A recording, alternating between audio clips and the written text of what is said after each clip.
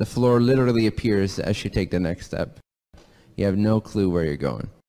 The illusion is that you think you know where you're going.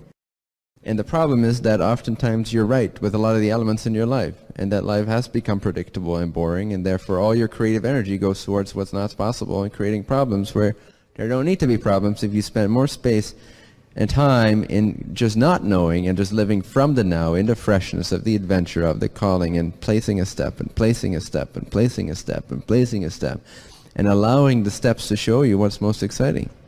And as long as you don't have any fear to act when it does feel right to act, when the timing does show up, then that's a completely safe way to do it. And in fact, I recommend it.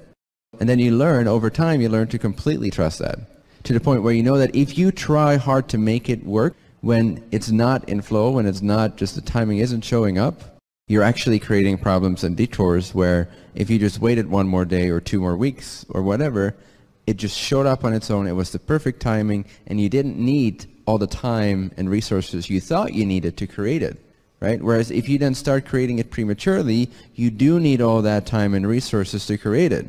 The universe is very efficient in its organizing principle, but only if you're connected to your calling will you be sensitive enough to notice what's truly in flow and what's not in flow versus what you're resisting or not resisting.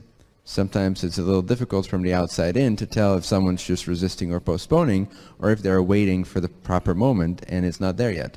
But when you become sensitive enough and practice enough, it becomes easier and easier and easier, and then you're just like, yep.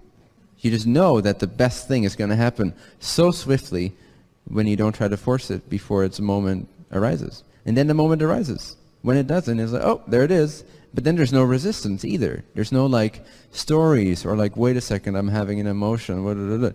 And that's saying it never happens, right? But there's just this complete availability to like, oh, there it is, naturally on its own. Whoop. And then it happens in a fraction of the time if you were to actually try and do it and plan it.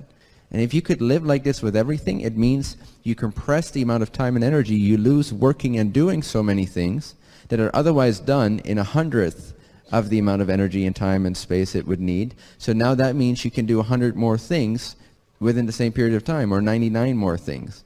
With the same amount of energy, you can create 100 times as much, so to speak, because you're trusting in the timing of things. But this requires that you're free of resistance. And this requires that you have a positive relationship, an it's possible relationship with uncertainty, which means that you need to have a positive, conscious relationship to your calling or to who you are, what you are. Come from that state of being and be confident in it.